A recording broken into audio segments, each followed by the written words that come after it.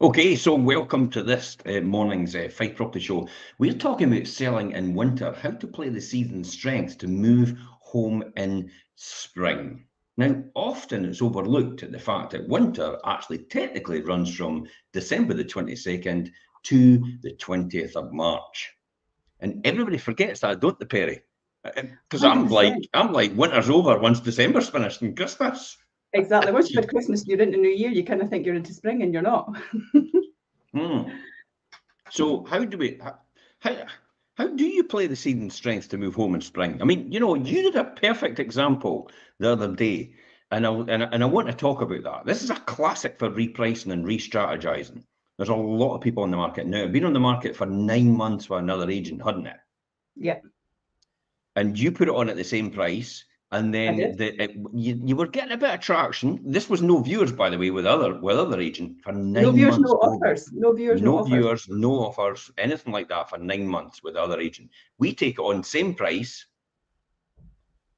We get a few interest, we get some interest in that as well. And then all of a sudden, it's like, okay, we're going to realign the price. So why do we realign the price, Perry? We realign the price to open it up to a new market. So people who may not have looked at that price point, people when they search on Rightmove, etc., they have a banner that they work to in numbers, don't they? So they'll only ever search to that number. And actually, a property sometimes can be beyond that number, and just bringing it into that number opens up to a new audience, which generates the foot traffic, which generates the interest, the competition, and allows you to then drive the price back up. Yeah, so what you did exactly was that. You drove the price back up. So you reintroduced it, a realignment to a different price point. Yep. So you brought the price point down, the initial offering, and then you pushed it back up to more than what it was on before it. Yep. We actually exceeded the number it started at. And that proves to be every single time that strategy of realignment works. Every single time. And there's so many people out there that think to themselves immediately that if I'm putting my price down or I'm revising my price to a downward price point, I'm actually giving money away. You're not. You're reintroducing it to a different audience to push the price back up and actually get more than what was on originally, where they never got any other offers from the other agent for over 9 months. I think the key with that as well, though, you use the word agent there, and not making this about us as individuals, but actually it does depend on what your agent is doing for you. And is your agent actually got the strategy, the marketing structure, Yes, the promotional structure of it as well? Do they actually know how to go out and try and target a new audience, or do they just say you need to reduce the price, there's no shifting, and that's it?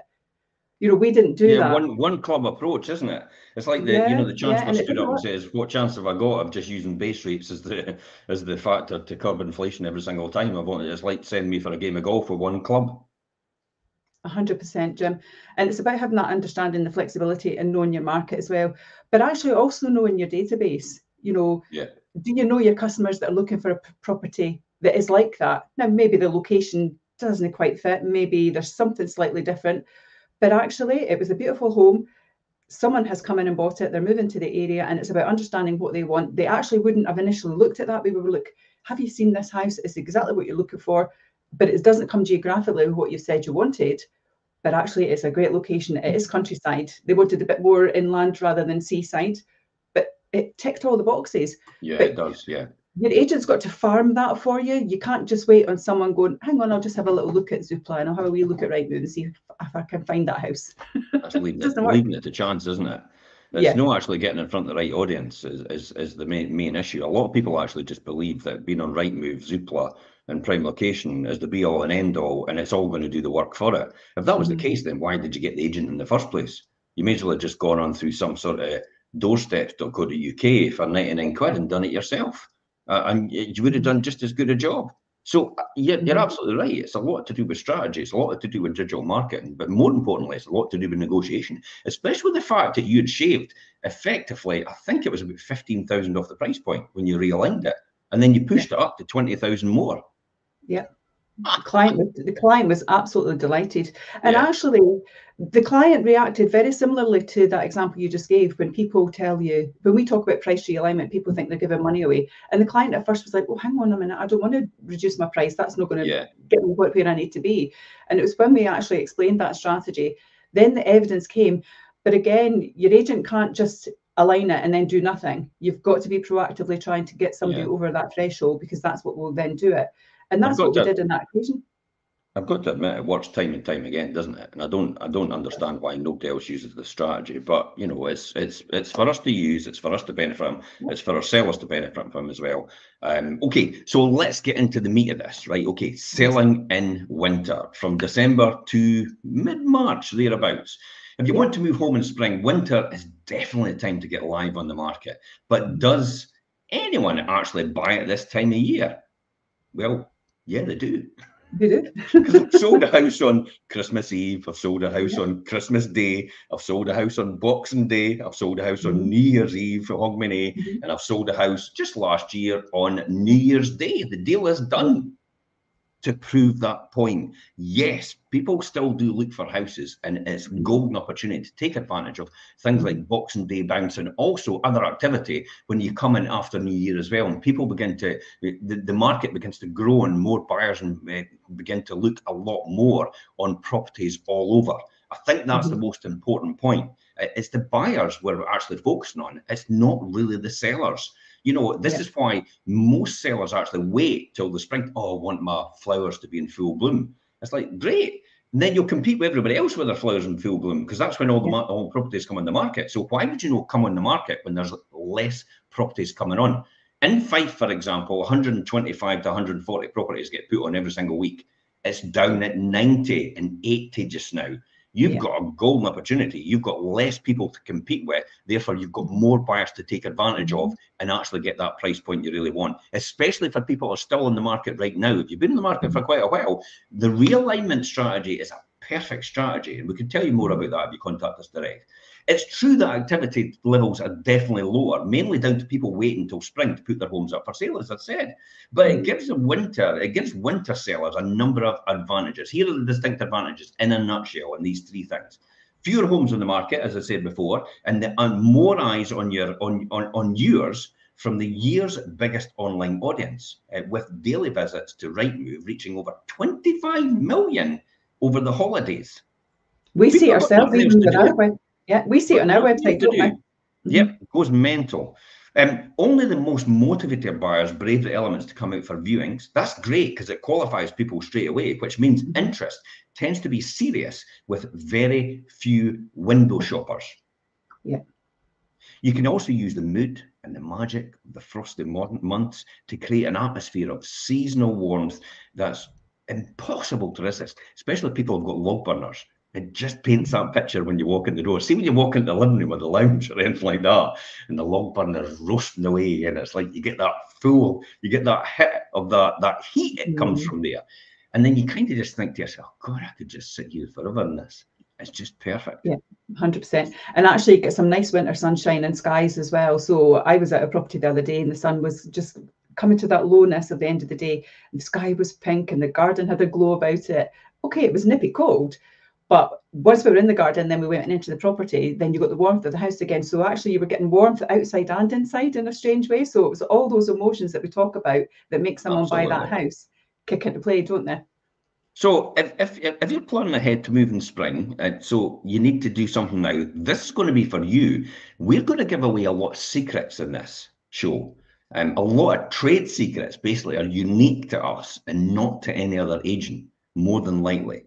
And you always think to yourself, well, everybody would know that. And, you know, but common sense isn't that common.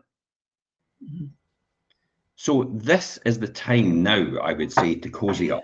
Winter viewings are about making your viewers feel instantly cozy and comfortable, so that all they want to do is relax, defrost, and enjoy their visit. So what things do we need to do, Perry, to get people to relax and enjoy their visit? What for a seller out there especially, what do they need to do to help their buyers probably want to buy their house? What do they need? Because remember, this is all emotionally led. So it's all about what do you need to do as a seller? If you're tuning in as a seller, what do you need to do as a seller to get the buyer over the line? Yeah, there are many things, and the emotional part is what we talk about, and that falls into what they're seeing, of course, but it's what they're smelling, what they're hearing, what they're sensing when they get in the property. Before we get into that, though, one of the things I want to just point out as well is people talk about a lot of the clients that I'm speaking to just now, not even just buyers, but also sellers, are saying, I want to move in spring. But they're not wanting to put the property on until spring. And I'm thinking, if you're waiting for that then, and you're not going to put it on until spring, you're not moving until summer. So if you want to move in spring, you need to go now. So tips to help you with that. Keep your heating on low. I know it sounds like you might want to actually ramp the heating right up, but that's the worst thing that you can do, because you don't want it to be too hot. You want it to feel naturally comfortable. So keep your heating on low, or invest in a smart thermostat as well that you can control remotely. I've got a client that does that at the moment. As soon as we're going to do viewings and she gets her confirmation email, she sends me a wee note to say, I've just popped the heating on. And it's fantastic. So that works for her. So that's a real good way of doing it as well. It gives a warm and welcoming temperature as well, even at short notice, like I say, without actually making the property feel stuffy. It's quite important as well. Actually brings smell. Because when you think about a buyer who's going to walk in the door and they're going to have all their winter woolies on, and they're not going to take everything off. Most of them just keep them on as they're walking around the property. So if you've got the property with heating overpowering, they're going to feel uncomfortable. Yeah, definitely. Other thing to do as well, it's all about making your buyer feel comfortable. As you say, this is not about the seller at all. This is about getting the buyer to buy. When they come to property, especially at this winter months, it's mucky outside, isn't it? So make sure that you've got a doormat as well, because people kind of, once you open the door, they stand there and they panic if they don't see something to kind of wipe their feet on. So they get uncomfortable, they get distracted, and before they've even come over the door, they're getting a bit of a negative feel about the house straight away. Anxiety, and then also thinking about, how am I going to not put dirt on this person's carpet? It's also actually worth investing in book covers. You know, you get off Amazon quite easily, or any other respectable trader, but mainly you get just shoe covers for people. Make it easy on themselves, because often it's like, well, I'll just get them to take their boots off at the door. That's okay, but then how do they get out the back door to the garden? They then have to take their boots through. So, you know, you might actually want to invest in a bit more heavy duty shoe covers than the normal run of the mill stuff, because I mean, a couple of wears and they're just ripped. So I would definitely invest in that. We do that all the time. Yeah, I mean, absolutely. I mean, all of our agents have book covers in the car. We have masks in the car as well, because people feel uncomfortable with that sometimes winter months.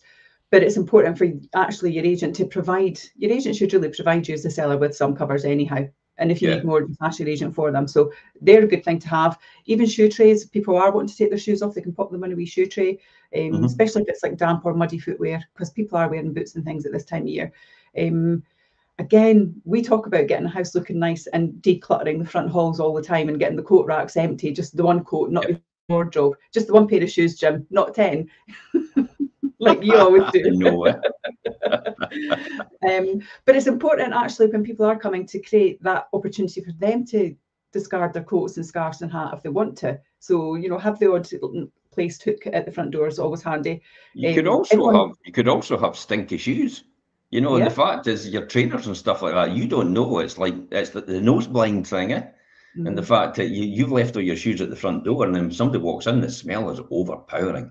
So it maybe is worth investing as well as maybe gel fresheners. You know, you get them at Home Bargains and stuff like that. You get for $150 for 3 of them. You just pull the fronts off them, put them behind the door, and it gives off a nice aroma. Things like lavender and cotton, stuff like that. Stuff that you know instantly you see in adverts that are it epitomizes freshness, you know, in people's minds. So that's the sort of things to use, I would say. Absolutely. So definitely you need to do that, because you want everyone to feel like they've just come home when they come into your house. You don't want them to feel an uncomfortableness. So it's about creating that image in their minds of, I could see myself doing this every day. Make it comfortable for them. If you've got an open log burner, like we said, or an open fire, light it up and get that crackling display, because it really does make a big difference. Obviously, that's all about timing, because you never know how your log burner is going to work out, but it does create a really nice feeling. But the thing is, if you don't have one of those, one of the things you can do if you've got a television as well, go into YouTube. You get the crackling fire videos and that on YouTube as well. You can just put it on your TV. I know it's a bit of falseness and a bit cheesy sounding, Elaine but actually, does it. It's an illusion. Elaine does it and it works. I walk into the room and I'm thinking, God, we've got a log burner in the in the corner of the room. And you just hear the crackle, crackle, crackle, and it is that emotional.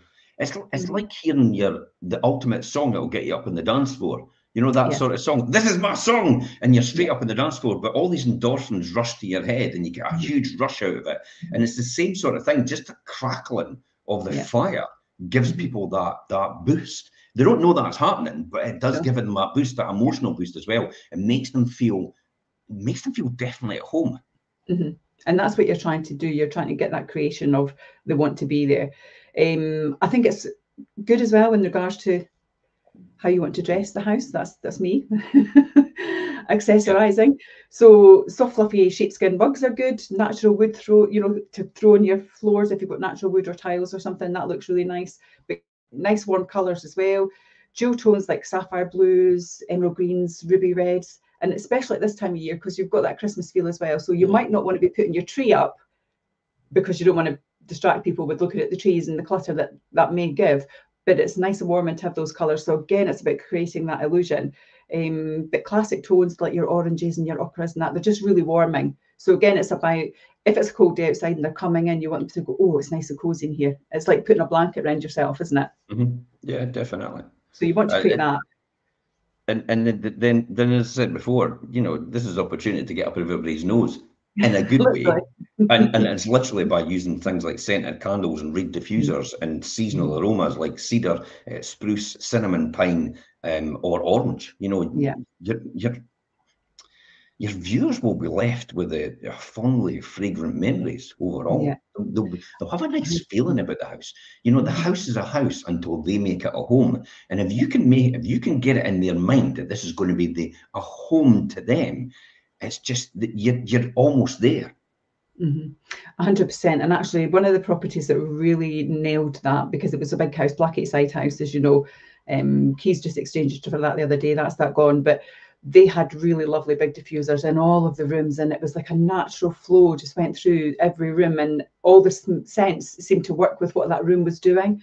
So in the lounge, it was kind of like a vibrant smell. In the kitchen, it was quite floral to oversee the cooking. In the bedrooms, it was the kind of lavendery, vanilla, the kind of sleep smells. And it kind of flowed through the house, and it really did work. It was a really warming feeling going through the property. So this is when it comes to this time of year where it's very, very dark in the mornings and it's pretty dark at night pretty quick. So I tend to say that viewings tend to go from week to week rather than day to day because of this, because most people are at work, and by the time they get out of their work at 5 o'clock, it's pitch black. So what sort of, how could we take advantage or how could we work with these dark nights? Should we be amplifying the daylight, and how should we be doing that? Absolutely. I mean, with shorter days and the sun sitting lower in the sky, it makes a big difference because you can't always see in the garden where the sunlight's going to be. So, winter is the time to help your home stay on the bright side, if you like. Whether it's grey and gloomy outside or it's crisp and clean, I think the things you need to look at are cleaning windows. I know it sounds really daft, but actually it makes a big, big difference, because if your windows are clean, you're letting so much natural light in, but you're also letting everyone see out. You've not got that gloominess. We've got a lot of wind and rain and dust in the air at the moment with the wind, so it does make them dirty looking. Trim back any overshadowing foliage as well in the garden is a really big thing. I actually had a client the other day whose property I was at, beautiful house, but had hedgerow all the way around. My recommendation was trim all of that down. Went to do the pre-portal, the gardener had been, everything was trimmed. It looked like a different house altogether. There was so much more light coming in. So it's really important that you do that as well. It's a good tip as well, especially if you've got views out the back garden. For example, I've had it before in Pitt and Weem, where just over the hedge was so high you couldn't really see over to the field. But there's an open field. It goes right across and away over to the West Braes and then over to the Firth of Forth. You can see everything. Basically, when you're standing in the back garden, if that hedge was just trimmed down a bit. So we got them to trim it down just about a couple of feet in terms of the hedge. And it was still a good substantial hedge size, but the views were absolutely unbelievable in comparison. And it made a huge amount of difference in people's minds, because it was a bungalow. So there was no way you were ever going to get to that top stairs to be able to see that. So you need to, these are the sort of things that you need to just be aware of. That's why it's probably good getting an estate agent out to begin with, to actually ask them what their opinion is first, because it's a fresh pair of eyes. I keep saying to everybody, you've lived in your house all your years. You know where all the faults are. You know where all the things are. You think you need to decorate and carpet and all the rest of it and put new kitchens in. But when I walk around with a fresh pair of eyes as a viewer for the first time, I don't see any of that at all. It's difficult sometimes for sellers to see that. You're absolutely right. And so it is good to be able to give them that advice. But I mean, as well, as like doing the hedges, etc. You know, if you've got your windowsills, clean out the frames. You know, we've had a lot of spiders because it's colder, isn't it? So it's about cleaning all that up as well, make it look nice. It takes away all the kind of shadows that are getting casted on the property, and you want to avoid that because you want it to really gleam and shine and be appealing to people. This is a big thing for me as well. Whilst you want your house to be cozy when you're in it, when we're coming to view it, the client's coming to view it, the pictures are getting done, the videography is getting done. Open your curtains. I know it sounds really basic, but open the curtains. When you're there, close them, keep yourself warm, but they need to be open. The number of people that put their blinds halfway down their window. So when you actually, and the natural sunlight is coming through that bit and they've just blocked it all off. And they don't realise actually when, you know, as what you said, Perry, it's like get that blind back up to where it was to let the natural light flow through, because you've just blocked all the light out. It's true. And again, it's about making that property look at its best. And when I do my videography work, I'm sure you do the same, Jim. You know, I'm at the property a good 20 minutes before I'm even due to start filming, because I want to open curtains, I want to lift up blinds, I want to put lights on in all the rooms, I want to put the table lamps on in the bedroom, toilet seats down, bath mats away, all those kind of things, because actually you want it to look at its best. And these are the things people notice. You don't as a seller, because you live in it all the time and it's beautiful to you, and they are beautiful homes, but you're trying to capture someone else's imagination. They don't want to see your clutter. So it's important to do that as well. So yeah, get those blinds up, expose as much glass and light as you can. Makes a big, big difference. I was in an apartment yesterday, saw the original seller. It's a property that we've sold within the building often, and it was very dark. I went in, the new couple have basically lots of metal, lots of glass, lots of light flicker. It was like a completely different property altogether. Completely transformed in a 2-year window just by doing those things and taking on board that feedback. So important to do that. Again, mirrors are a really good thing. Mirrors transpose a room and transfer it into a different way. You can have them in a hallway and they don't look right, and then you can put them in a front room and the front room completely changes. So really important to relocate mirrors if you can. Get as much reflecting light as you can as well. And also, if you position it right and you can actually get the outside bouncing off the mirror as well, gives a false illusion of space as well. So that's a big thing. Polish metal and glass if you have it though, because there's nothing worse, especially if you've got like the metal light switches and they're all sticky fingered. Doesn't look great. No, it doesn't look great at all, does it? It just gives that impression of dirt. And then when people see that impression of dirt, even though they've not mentioned it, it's subconscious, it just sits in.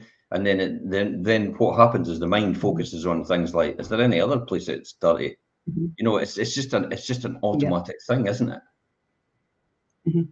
It's like everything, isn't it? You see one thing and you go, oh, what else is there then? You start to look for the negatives, don't you, rather than just accepting the positive things that you're experiencing. It's the old adage. My father used to tell me every single time, when you go to see a car, if you find one fault, there's another 2 faults that you can't see. Yeah, 100% true. So really important with that, if you do have a lot of metal and glass, which is always great, make sure that it is cleaned. Ceramic surfaces as well is a big thing. You know, people when they walk in, it's a natural, and I did it yesterday. It's a natural thing. If you go in and you see a ceramic top, you want to touch it. So I immediately went in and was like touching it. So what you don't want is for someone to do that and go, oh, that's all sticky from last night's dinner. So this is quite really important. I mean, Jane's actually said it on here, and the fact that, you know, and Jane is a buyer because she's just offered on a house there the now.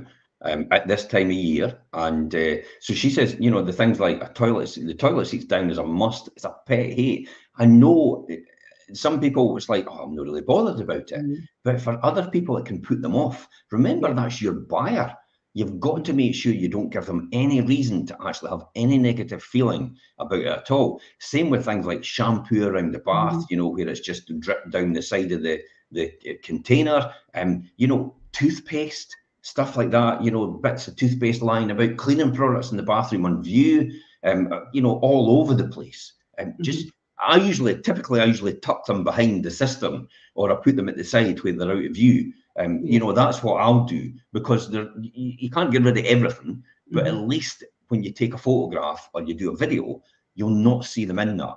So it's a classic trick that a videographer like us would do. Yeah, I think as well, Jane does make good points about that in a bathroom, and it does put people off. But actually, if anyone's out there, some of this can seem quite overwhelming, and you can think, oh my God, this is so stressful trying to sell my house, all these things that I need to be doing. Crazy. It's pretty simple. And actually, see if you go to our YouTube channels, go to our website, we've got loads of podcasts on there. One of them that we've actually got on there is about decluttering. A second one that we have on there as well is getting viewing ready. And literally, it's like, gives you top tips how you can be ready in 20 minutes. Viewing ready in about 20 minutes. Yeah, that's right. Yeah, really important that you look at those types of things. And it's just little top tips to make it as stress-free as possible. But you're right, Jane, certainly having those things around is not great. So yeah, make sure everything's clean, make sure worktops are wiped down, washed down, make them shiny. Here's my thing, is proper lighting in a house. There's nothing more inviting, right, on a cold winter's evening than a doorway that glows with a welcoming aura and the promise of a homely and heartening hug. But it's not the only way to seduce your buyers with the power of light. Inside, for example, swap out cold white bulbs for warm, soft tone replacements. Now, I usually flip it around the other way when it comes to summer because it's lighter outside, so therefore you don't need it. But if you have to play to the season that you've got at hand. So the other thing as well, they're often missing an element. Well, no pun intended, for elevating that cold feeling room. For example, look at a dark or unlit corners. Use a floor lamp or a table lamp or anything like that to shine some light that can take you you can take with you when you move. So you're just highlighting a corner, so it's not looking so dark when anybody looks into it. But when you walk into a room, especially sometimes that some of the rooms that you walk into now don't even have a centre light anymore. Yeah. So you have to take advantage of using, wall lights, and you have to take advantage of using other lights in the room. So have a right balance of the lights, but don't make it too sterile. And give it nice, cozy, warm, inviting, especially this time of year. That's going to play to the market, definitely. Jim, you're making me laugh now because you're being all posh. When did it become a centre light? What happened to? Can you put the big light on? That's the only way I can describe it. The light in the centre. That's it, really. The big light. I don't have them here.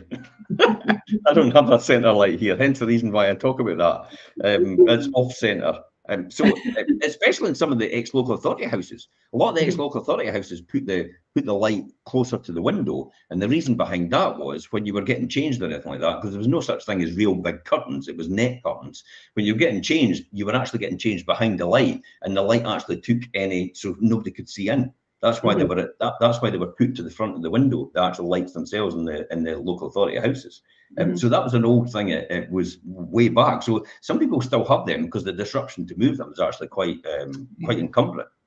So fairy lights in plain soft white look great in a jar is a classic example. I mean, you see it in restaurants, don't you? On the tabletops when people put them in wine bottles and jars and stuff. So that's a really good one. A glass vase, or strung over a mantelpiece or around the mirror. It's not just for Christmas, remember. It can actually look really good in any season. Something I saw yesterday as well that I've never seen before. The way this property was, it had kind of eaves in the lounge area, and they'd fully decorated. Everything was fine, all the metal. But what they had at the join at the top of the window, at the wall, was actually, it looked like little stickers, but they were like little diamonds. And there was only maybe about a dozen of them trickling down. But what an effect it gave. Really simple and cheap to do as well. But it was just fantastic. I've never seen it before. But for lighting up those little corners where there's not a lot of light coming in, it was just a good way of playing on the light. Oh, that would have been a good one for putting on the Facebook page, is it? It was beautiful. Should have. Yeah. Remember that next time when you see something like that, that's a really good tip to actually just pass on to other people. Everybody will see it anyway. Oh, of course you are. Yeah, of course you are. Yeah, I heard about that one.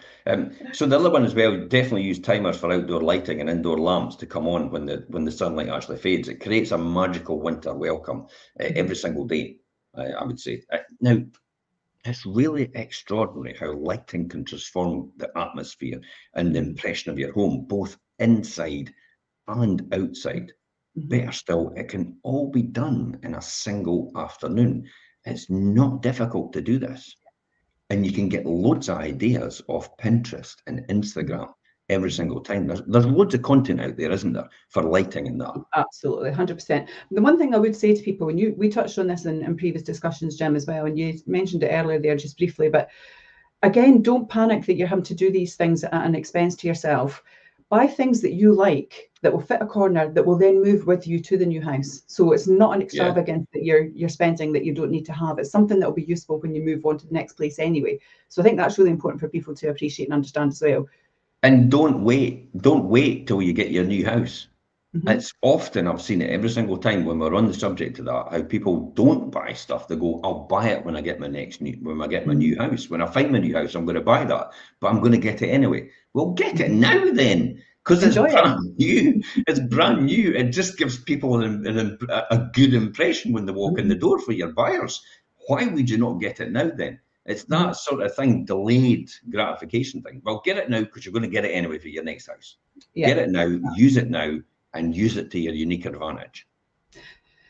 I would agree completely. No, we've talked a lot about what's in the house, but we have to make magic happen in the gardens as well. So what's your thoughts on that one, Jim? You're not really into the garden much. You know what? It's the thing that's often most neglected. Definitely. The garden is always neglected. People are like, it's winter, I'm not going to do anything with it. It's no growing over. It's always wet, so I'm never going to be able to cut the grass and stuff like that. But you have to look at that golden opportunity to do it. And I mean, soggy leaves are covering your lawn. Get them off because they can destroy your lawn for one thing. Definitely, we're blocking out all the light and the oxygen to the actual grass itself. Perennials snoozing below ground as well, and the bare branches on the trees and gardens are rarely at their best in the winter. But that doesn't really mean all's lost, because everyone else's house is like that as well. It's going on. Could you imagine if you use photographs or anything from summertime, how out of place your property is going to look against everyone else's? It's not going to disrupt anybody. It's going to give everybody the impression that maybe this house has been in the market a lot longer than we think, because it's not in the season. I think it's a good idea as well, and we're going to talk about that. It's some tricks that you can get pops of colour in the garden, cheer up the look of it so that your buyers feel a bit more delight when they're coming through the garden. But actually you can benefit it throughout the year anyway, so it's nice to be able to do things like that. So what do those kind of things look like, Jim? Oh God, garden furniture, isn't it? See the amount of time people just leave their garden furniture all broken and haggled in the in the corner of the garden. It's like it genuinely is the one that's most neglected. It's a room. And I mean an outside room, it's neglected the most as the garden when it comes to this time of year. But it's often the one it could make or break your house sale. Just the fact, if it's nice and spacious, if it's clean and tidy, the garden furniture, can, and if your garden furniture can withstand the season, dress it with winterproof textiles like blankets, cushions, outdoor rugs. String some lighting overhead with a dash of wonderland.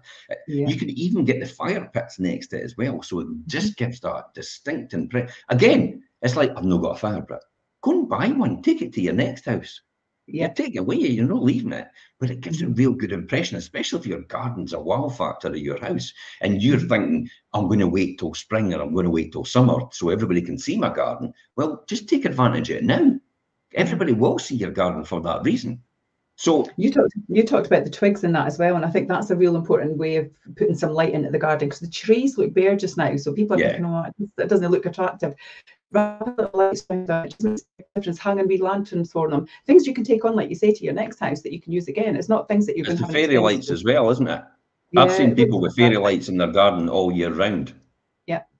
And it does look nice. It really looks nice. Just just the typical white light. That's it. You don't need anything coloured. Coloured obviously gives the impression it's going to be Christmas, but if you just do the white lights, it's really, really nice. A lot of your beer gardens and stuff will use them in the pubs and clubs and stuff like that. So I definitely think that's a golden opportunity to take advantage of that. But remember to obviously sweep up and rake up leaves as well.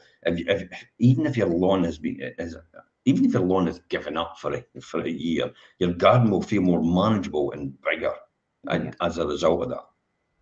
It's one of Billy's least favourite jobs. We've got a really big tree that's in a neighbour's garden, and when the winds come, maybe mid-October, start of November, the garden. Every Sunday's out there with a sucker upper that crunches them all, and we put them in a bin. And you have to do it, because otherwise the garden just looks a mess all the time. You can come down and do mine. I'm right next to the glen. Oh yeah, I think you'll have a lot more. I've got a blooming forest overhanging me, and they just shed everything, and the whole garden stuff. Yeah, you know, it's covered, and so I get it straight away how important it is to do that, and obviously, you know, trim back some of the bushes. I mean, I know the summer and the autumn and that is obviously giving us an opportunity to do it, but everything slows down in terms of its growing, so there is an opportunity just to trim it back a wee bit more within reason. And actually just get your garden looking really, really nice. Treat the front gardens, especially if it's a couple of evergreens like box cones or balls by the front door, or even nice some floral arrangements that are in season. You know, by the porch or something like that. Something that looks really, really nice. Yeah. I don't know if you've got any ideas about that, Perry. I do. Actually, my property has it now. We did exactly that. There's a surprise. I know. You should just take people around your house and tell them what they should do. I should do. This is the example. But actually, like, we've got wreaths, and you can buy wreaths all year round. I always thought just like wreaths was a Christmas thing. They don't have to be. You know, in the springtime, for instance, I've got one that's just a wreath full of tulips. It's artificial. I can put it out every year. It looks really nice. You get Halloween ones now, you get winter ones, you get spring ones, you get all different ones. But even things like this time of year, like poinsettias, I love, because you've got that real rich redness in the leaves, and they always look really nice. So if you've got like a little kind of vegetable or porch or entranceway, that's a nice way of sprucing up a bit of colour, and instantly people associate that with a happy time, don't they? Because it's associated with Christmas, and Christmas is your typical Christmas plant, isn't it? Yeah, and Christmas is home and family and all. It's all that warm feeling that you get, isn't it? So they're definitely important to do. Makes a big difference. But actually, like you say, if you've got, even at the moment, I've got like pots with little conifers in them, wrapping lights around them as well, like mini Christmas trees, just things like that that just make it nice at your doorstep as well, and give it a bit of a boost. It makes it different from the rest of the street. I think the one thing it stands out as well is not to forget the wildlife. You know, the feeding station encouraged the visits from birds, and perhaps you'll be lucky enough to attract a robin redbreast for really an enchanting seasonal scene. When people look out the back garden and your front garden, because they will look out the windows at some point in time, I think the feeding stations are definitely a big plus, aren't they? Massively so. Surprise, surprise. I've got a feeding station on steroids in the garden. So actually, I didn't want just one of the ones you could buy at the shops. So Billy actually went and got me a fence post and put brackets on it, and it's got a diamante fixed on the top, and it's got like 6 feeding points.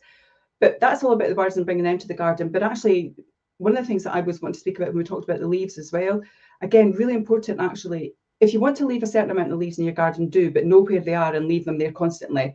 Yeah. If you're always wanting to clean up quick, don't leave it for weeks on end, because actually at this time of year as well, a lot of hedgehogs go in there and start to hibernate. So if you're like picking them up and sucking them up with your choppers and stuff like that, you need to be really careful. So, you know, it's not just about the birds part of the garden and the nature that's coming in. You've got to think about the bigger picture as well. Squirrels as well. We've got squirrel feeding stations, especially because we're next to the glen. The amount of squirrels that come into our garden, and the cats just sit at the window. And it just teases them. But they've actually learned not to go near the squirrels. They're no fine. They'll not chase them or anything like that. They'll just sit and watch them now. They've actually just got so used to them, and they'll just sit and watch them. And every now and again, they'll almost, it's like the squirrels come and goad them, and deliberately do it, and actually invite them to chase them deliberately. And then they just run up the tree, and then the cat can't get it, because the squirrel knows damn fine that that's the case. But the cats love it, love the chase. They just love the fact of the interaction. So it's not a fact that they're wanting to get them; it's the fact that they just like the fun. They're just playing, exactly. One of the other things that I saw recently as well, and I know that they still do that, is Bowbridge Alpaca Farm. One of the things that they do, so when the alpacas shed their fleece, of course, they actually sell bags of it, so you can put them into your bird feeders, so the birds can come along and take them for nesting. They're really sweet, actually, and they're a great way of doing that as well. So it's little things like that, because a lot of people really are more into gardens and nature, and so the focus on those types of things, and if they can see your garden has that purpose as well, you're ticking another big box in someone's head, isn't it? That positive vibe that your garden's giving off. Yeah, definitely. It's going to stand out from the crowd, and that's what you want to do. Right, here we go. This is I'm going to ask you this final question. Final question. It's on the tip of everybody's tongue. Christmas decorations, yes or no? Oh, that question's coming up a lot at the moment. I can see Harry Hill fight. It's a big question just now, though, and we've got lots of clients asking. You know, we're the week of run up to Christmas. We have got a lot of videography taking place and photos taking place next week, and they're saying, "I want to put my tree up. Should I? Should I not?" What's your thought, Jim? Yes or no? No, I mean, I know people love Christmas and they love celebrating it, but if you're selling your house, I genuinely believe that you shouldn't be putting up you shouldn't put up until the photographs and the videography is done. And possibly, but if it's overpowering in the room and that, you know, you either want to sell your house or you don't.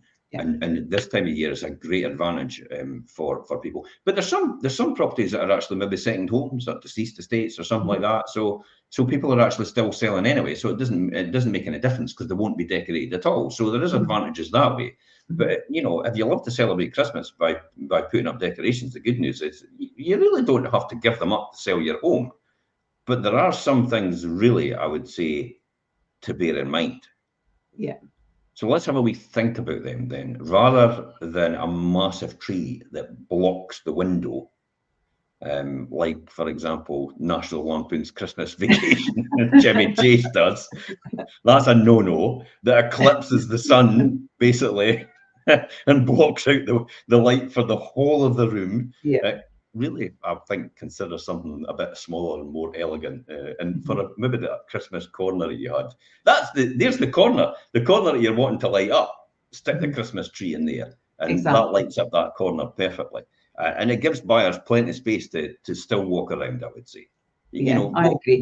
What one could you think of? For me, and this is just my own personal taste, I'm not big on multicolored lights. I kind of like the one natural thing, otherwise you're playing with too much. So having multicolored lights and decorations all over the home, it can take the focus away from your home. The rooms and the character sometimes can be lost and people can't see past it. So it's really important to absolutely be maybe a bit more stringent and stricter with yourself. Don't go all out. Go for some Danish Heige or some focus on natural woods or natural tones, and just like the soft one-coloured light, flashing lights in all different colours. It's just really off-putting for people. It doesn't look great. It's a negative for me. And every time you walk in the room, Santa goes, ho, ho, ho, ho, ho.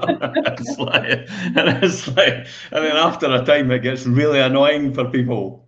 Santa keeps doing that. Or they do the bah humbug. Yeah, it's that. These are the sort of things that I would definitely say. Just be very, very careful. Be very careful what you're doing. You really don't want it, because if you've got a Santa that sets off every single time, or jingle bells that sets off every single time somebody walks in a door, or you know, some sort of sensor, it's like I wouldn't be putting it out at this time of year. Definitely not. Until the view, you know, take it away, switch it off or something like that when the viewer's there. You know, put it back on when they're away, and you know, fair enough, it works very, very well. But I would definitely say just you know, go canny if everybody understands that expression. Just don't. I know people like to go overboard. They like to just go right to the hilt. And some people love Christmas. Like, for example, Lucy. I'll give Lucy a shout out, Lucy Noonan. We were talking, and she says, "What are you going to be doing for Christmas?" And I went, "Working." And she went, "Oh no, I love Christmas. I'll be fully engrossed in it." And she was like, told me everything that she's going to be doing. You know, that's the sort of thing. But again, when you get into the January and February and that, this will all be cleared up and cleaned out. So, you know, Christmas will be over. We'll be in January, we'll be in February, we'll be in March, because they're all still winter season. Yeah. So these are the things. And I'll tell you the classic example of the winter season is when you get to round about March, that's when it starts to snow. So that's when, as videographers and as photographers, we have to just pick the right days. It's almost getting the sun and the moon and the stars to align at the same time to get that done right. So yeah, 100%. Christmas decorations, you could do that. You know, just be careful of that.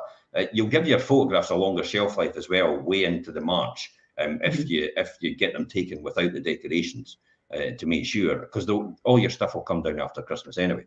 And if you're watching this right now and you're catching up on this, you know, when we're in January, February, March, then you're fine. Christmas is now over. You're still going on. We're still putting our property on the market. We're still going for it. But then the other things we've got to watch now for is the colder, because it does tend to snow more proportionally in the February, March, and almost into April point. So these are the times where we have to just sort of time it. So give your estate agent plenty of time to take photographs, to do videography, to do everything else. So I would say commit earlier rather than later to getting on with this, so it gives them a longer timeline to get everything put together, because it's going to be more difficult at this time of year in the winter season.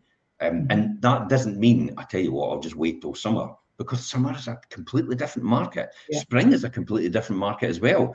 It could be, the economy could be in a completely different shape. The buyers could be, you know, there could be less buyers at that point in time. There could be an abundance of property coming onto market at that point in time as well, in spring and summer. We don't know what's going to happen to the property market. You can't really forecast. The economy is out of your hands as well. The inflation's out of your hands as well. You don't know what's going to happen with that. We don't know if base rates are going to move up even more. I mean, they have been frozen recently again. You know, they're still at 5.25. You know, so if anybody's listening to this, we'll now know 2 or 3 months from now if that's actually going up or come down. I've got a funny feeling they're just going to stabilize at that level and just stay at that level. And I definitely think that's probably going to be the case. But this is when we're into this time, when we're into the early new year now. What do we do from there? That's the key here. Give your photographer more time. It gets darker in the morning, so it doesn't get, the light is very restricted during these times. Therefore, they have to catch it, especially if you're in a coastal village. If you're in a coastal village and you're next to the sea, we want to make sure the sea's in, and the tide's in at the time, because really you don't want to turn around and go, look at that beautiful rocks and seaweed. It's like literally that's what you'll get. Look at that beautiful rocks and seaweed. It's a good point to make, actually, because I don't think people, viewers, listeners, sellers, buyers, when they see our videos, actually see everything that goes on in the backgrounds. You know, when we're creating our diary slots, we have to go in and see when is the tide in, when's the tide out.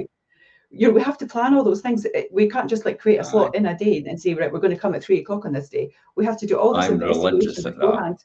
I'm religious at that. The first thing I look at when an appointment's in my diary for a coastal village is the tide going to be in? And it's like, if the tide's not going to be in, we're moving it to when the tide's in. The tide needs to be in. That's what people want to see. They don't want to see an abundance of rocks and seaweed and everything else. Fair enough, if you've got a golden sandy beach and the tide goes out, fantastic. Then we'll let the tide go out. But you really do want, and then you have to have a clear day. You have to have a really clear day. So if it's overshadowed or overshadowed with the, you know, the sun's blocked or anything like that, and you can't really see enough, and it's just grey skies, it's like, it's often not the best day to do videography. Or you know, photographs are fine because you can actually change the sky. That's fine. That's okay to do. But you can't really do that on a video. So you have to be very, very good at what you're doing, and you have to literally get the moon and the sun and the stars and the planets to align all at the same time in order to make this magic moment happen. And that magic moment really consists of about 10 minutes. That's it. It does. You one of your quotes, Jim, that you often say is slow down to speed up, and it's really paramount to do that in certain situations and not be carried away on the wave of what's occurring at that moment. I had a client, it was exactly the same. I was planning to do the videography work. They really wanted the house on the market ASAP. They wanted that pre-portal out there. I was going that day. It was raining. And I said, there is, honestly, you've got such a beautiful garden. The light that's going to come in the house, there is no point in me doing a video today. I won't show the house off to its best.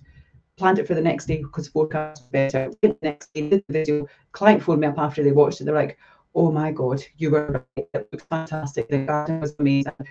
It was spot on to do it that day. And just that one day of difference made such a huge difference, because that's the thing that the viewer is watching and seeing for the first time. That's the impression that they have. You only get one chance to make a good first impression, although you can get a second chance if you do what we do. However, when you get that, you're absolutely right. I can't disagree with that at all. There's often days that I'm scheduled in to do a video, and I'll just phone the client up and say, I'm not coming around today. It is absolutely appalling, that weather. There's no way I'm going to be doing a video in that weather, because I want your property to shine. And often, maybe even in the afternoon or even the next day, the sun comes out of nowhere, and I'm like, right, I'm rounding out. I'm in my car. I'm driving right now. Are you in? No, we're no in. You got a key box? Yeah, I've got a key box. Great, I'll do it now. Yeah. And it's literally that sort of thing. And weekends are classic for that. Usually, the best opportunity is weekends on a Saturday or a Sunday morning, because it's not. I think the day wakes up every single day with bright sunshine. I think that's what happens. And then as everybody wakes up and everything starts to get switched on, the clouds start to overcast as a result of that. So I think the mornings are the best opportunity to take advantage of that, especially if you've got a south facing, because you don't want it straight on in the afternoon, because then when you pan the camera around, everything else goes dark round about it with the white balance. Therefore, you want it in the morning, or you want it towards, more or less towards the afternoon if you're south facing, so you can catch that, so you can get the best view, especially if a view at the front is absolutely is the knockout view. That's the money shot, definitely. Yeah. And especially if you're on an elevated back garden, then that's the money shot as well, over the rooftops. And you're sitting there in the sun all day long, and you could actually paint that picture. Nobody buys your house for the fact it's got 3 or 4 bedrooms. Everybody else's house has got that as well. Yeah. They will buy it for what it can give them, where everything is, what lifestyle they can appreciate as a result of that. That is why they're buying your house. And that is why videography is so important. And that is why talking about the area is more important than generally talking about the house and the fact it's got 4 bedrooms and it's semi-detached. After all, they've clicked on that for that reason anyway. Tell them something that they don't know. Where is it in proximity to everything else? Where is the airport in case it's a second home or a holiday home? Where is the schools? Where is the local parks for the children? Where is the bistros, the cafes, the restaurants? You can tell I'm getting into this now, eh? I'm going to start a pre-photo. Welcome to the pre-photo. Welcome to the personal property tour. But it's true, isn't it? It's true. It's people will buy it for what it can give them, not what it is. And you've hit the nail right on the head, and it takes us full circle to what we started this conversation about. So that particular property that was on with the other agent for 9 months was a prime example where the videography work had to be perfect, because that was a differentiator. It had this beautiful countryside view right across the Firth. You could see across to Berwick, Edinburgh, everything that you can from there. I was due to go on the Friday to do the video, turned up on the Friday. It was misty, couldn't see anything. I was like, I'm not doing the video today. Went on the Saturday. It was exactly the same on the Saturday. Went back on the Sunday. 3 times I went to the property before I could actually film the video. So getting the videography right made all the difference, because now it's sold in excess of what it was listed for before. Well, look at the example of Series. The one in Series we did recently. It was on the market with another agent for about 6 months. No offers, no nothing like that at all. We took it on within 3 weeks, gone, sold. And it's like, and I always think to myself, how on earth did the other agent wasn't able to do that? How weren't they able to? I just can't get my head around that. Naturally, you just think everybody runs the same system, but they don't. On the face of it, it looks like it, because everybody goes, oh, I can give you a free market appraisal. Oh, I can do this for you. I can do that for you. And it all sounds so samey. But the engine that runs the whole system and what happens in the background, without the things subtle differences that you don't notice and you will never notice, are the fundamentals that make the difference about getting that offer over the line and actually getting somebody to view the property is like night and day, definitely. And it just astounds me. But every single time it works. Realignment of prices works. Using a new system and a new retargeting technology, using digital marketing strategies, using proper negotiators, just because you're called a sales negotiator, it doesn't mean to say you know what you're doing. It's just a title. Let's be honest.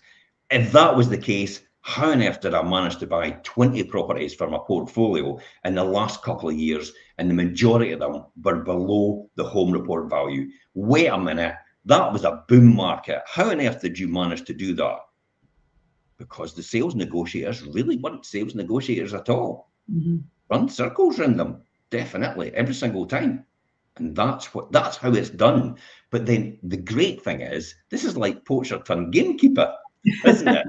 Yeah, a little bit. Really, because I know how to do it from a buyer's point of view and how to negotiate against an estate agent. Therefore, I just flip that around now, and I'd use it as the advantage of I know how to negotiate as an estate agent with a buyer now, because I know exactly what the buyer's thinking and how they think in their psychology as well. And this is what we teach every single time to all the people that work with us.